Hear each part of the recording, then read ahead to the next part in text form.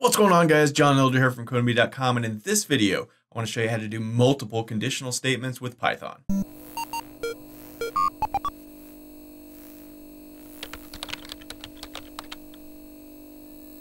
right, in the last video, we looked at conditional statements. In this video, I want to expand upon it a little bit and show you how to do multiple conditional statements at the same time. But before we get started, if you like this video, want to see more like it, be sure to smash the like button below.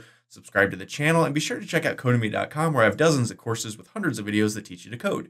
Use coupon code YouTube to get $22 off membership. That's all my courses, videos, and books for a one-time fee of just $27, which is insanely cheap. Okay, like I said in the last video, we looked at conditional statements. You can go back and watch that if you need to.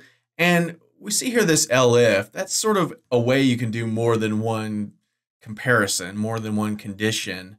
But that's not what I want to talk about in this video. In fact, let's just get rid of this. Let's get rid of this too.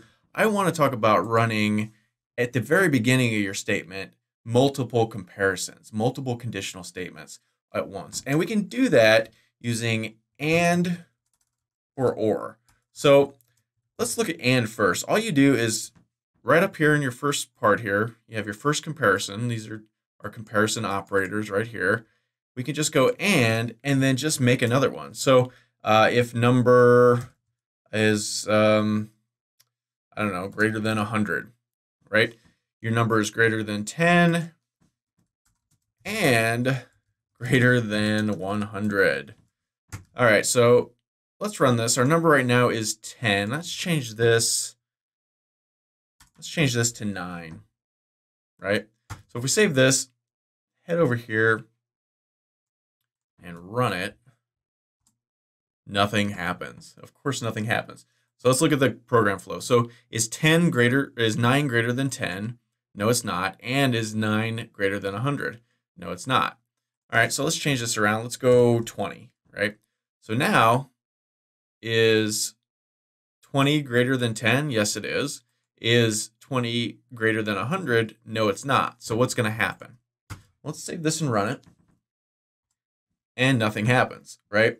So when you use and, it is what it sounds like. And this has to be true, and that has to be true. So this comparison operator has to evaluate to true, and this has to evaluate to true. If either one of these don't, the whole thing doesn't, right? That's what and does. So we can go 200. Now, 200 is greater than 10, and 200 is greater than 100. So if we save this and run it, probably guess your number is greater than 10 and greater than 100, right? Pretty straightforward, but very useful. Now, you see I put a space there. You can, probably won't, but whatever. Now, we can use as many of these as we want. We can just keep stringing, things along here. I don't know why you would want to, but you can use as many of these as possible. So that's and. Now let's look at or. These are sort of like logical operators, and or, right? So now, or is different than and. With and, both have to be true. This has to be true, and that has to be true. Or is different. Or is or.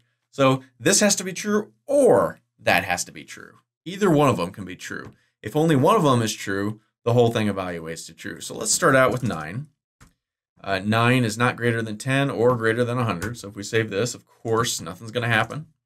Nothing happens. But if we change this to 20, save it. Now 20 is greater than 10, but it's not greater than 100.